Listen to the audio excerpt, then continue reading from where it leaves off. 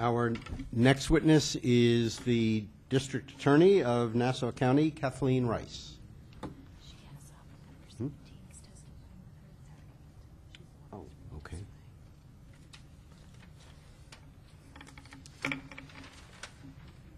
And joining her is a person listed as witness number 17 on the list, Ellen Mohr. Yes? Gentlemen, thank you so much for having us. I'm actually here just to introduce my aunt here. Okay. Before you begin, will you both swear or affirm that the testimony you're about to give is true? Absolutely.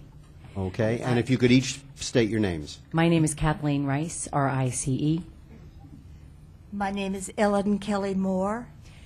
Good morning, gentlemen. Thank you so much for having us. I think this is an incredibly important issue. I'm here just to introduce my aunt who lives in Charlottesville, Virginia, and we went to pick her up to bring her here so that she could offer her testimony today before you. So, my Aunt Ellen Kelly Mohr. Thank you. Go ahead. Thank you, gentlemen. My name is Ellen Kelly Mohr, and I was born into a wonderful family in 1926, a family that cared for me, loved me, and created a life for me that can only be described as a fulfillment of the American dream. A dream that led me to serve the Catholic Church as a nun in countries across the world. I was one of the lucky ones, as Catholic Charities put it. At the same time, moments earlier on that March day in 1926, I was born to a mother and father who I've never had the opportunity to know. What I know now, after nearly 4 years of investigating, is that my birth parents were Irish immigrants. I was born in New York City. My birth mother was 27 and my father 30. My biological father died while my mother was 5 months pregnant with me. My birth mother, at some point, returned to Ireland to care for her family back home. My biological parents had 4 other children. I have at least 4 siblings whom I've never met, who may be living today. It took me 80 years to summon the strength to start searching for my parents. It took me another 4 to learn even the slightest thing about where I came from. The steps I took to discover this information were lengthy, onerous, and required far beyond what most who are adopted have to commit to this process.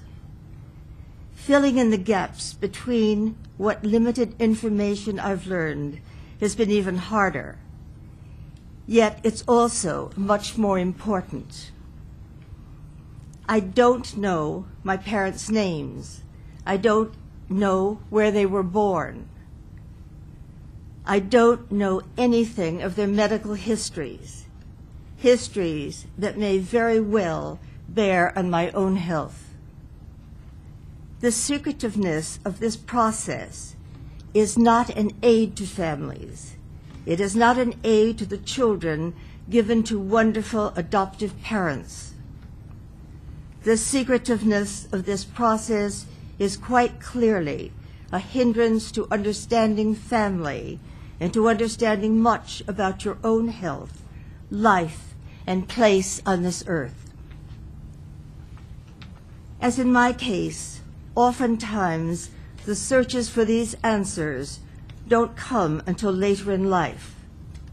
By older children like myself, who didn't until their later years feel as though a search for their biological parents was anything other than a slight to their wonderful adoptive parents. There are many men and women in my circumstances who are searching for parents in the later years of their lives, searching for parents that are almost certainly not living. We must right this wrong and allow for adult children to know a vital portion of their past lives. so that they can live full lives in the years that follow. Adoption is a wonderful process. Yet many children born to parents they will never know go through life with small holes in their hearts. Oftentimes, time only expands this void. This legislation can help fill it, not only for me, but for the children born this afternoon at hospitals across New York.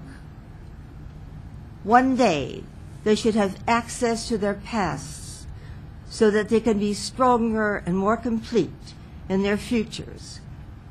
Please, change this law and allow for adoptive sons and daughters to understand where they came from, so that they will always have a better idea of what was before them and what is in front of them. And lastly, I just say, well, like, who am I? I can't do anything. I have no surname. And I think we're all entitled to that. Thank you. Thank you.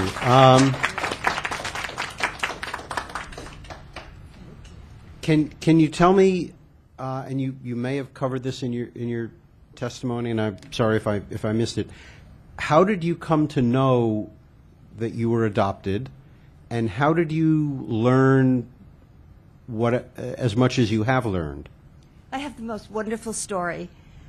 When I was probably 4 years old, my father was a judge in New York Circuit Court of Appeals. He was with Millbank, which, my mother, my adoptive mother, we used to listen. I used to listen to Orphan Annie on the radio. And my mother would come through every day with milk and cookies and say, Daddy Warbucks walked all over the world looking for Annie. And he and Sandy just were so tired at the end of their travels. And just as your father and I walked all over the world looking for you. And we were so tired, and we walked and we walked and we walked. Well, they'd never been outside Forest Hills. So then when I went to the emphasis was that I was chosen. So when I went to the first grade, I went to a Catholic school, you had about 80 children in the first grade. And so I had a little friend by the name of Mary O'Leary.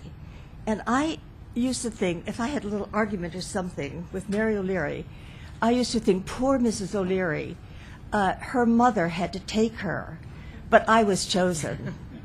And the same thing, little boy Paul Kohlmeyer.